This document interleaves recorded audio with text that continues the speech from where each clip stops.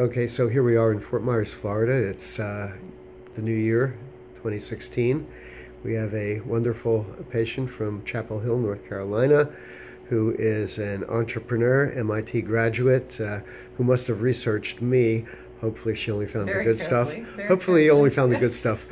And tell us, your problem was you had a posterior vitreous detachment, and I've got your video running here right now. But what problems did you have with these opacities in the vitreous?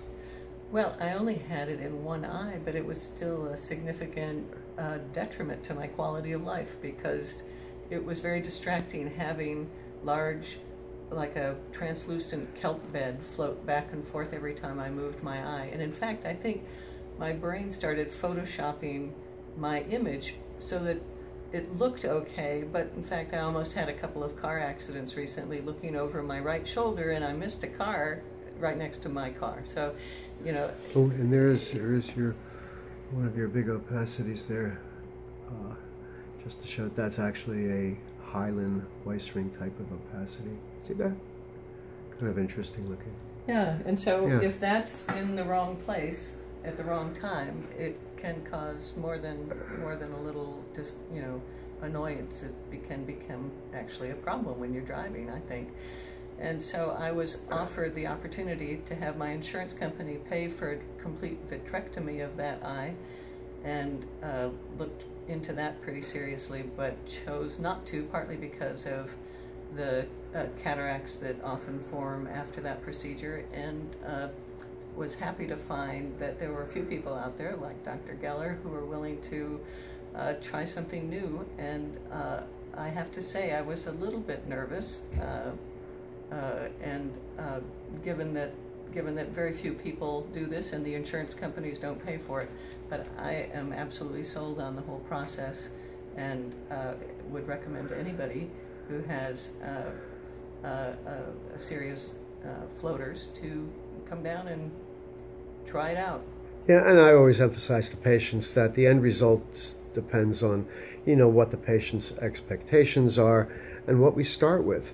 Floaters can vary from just a little piece of lint that you see against a clear background to something that really obscures an object that you look at. Yours was somewhere in between that. But you have a great, smart mind that's working very fast, and it was extremely annoying for you, correct? Well, and it was more than annoying. I had trouble reading, oddly enough, and that's gone away. Good. For the first time I needed reading glasses, but even with reading glasses, something wasn't right, and it was very difficult for me to read, and I read all the time. So that was a big quality of life issue as well. And now I have 20/20 vision, and I don't need any reading glasses. Do you think it improved your visual acuity any? Yes, totally. That's something I've heard from patients, and it's very subtle. It might be a contrast sensitivity issue.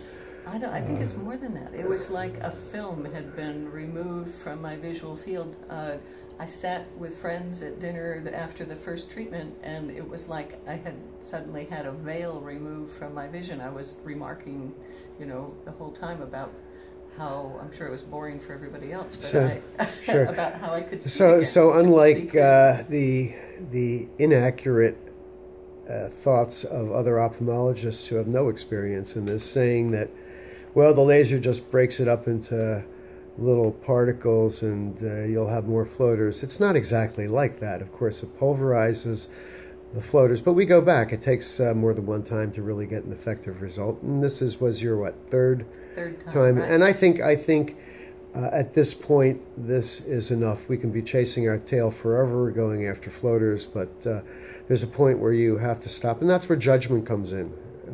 Well, and your ultrasound shows that there's nothing there now. Great. And, at least in the major part of my eye. Great. So Great. I hope not to see you again.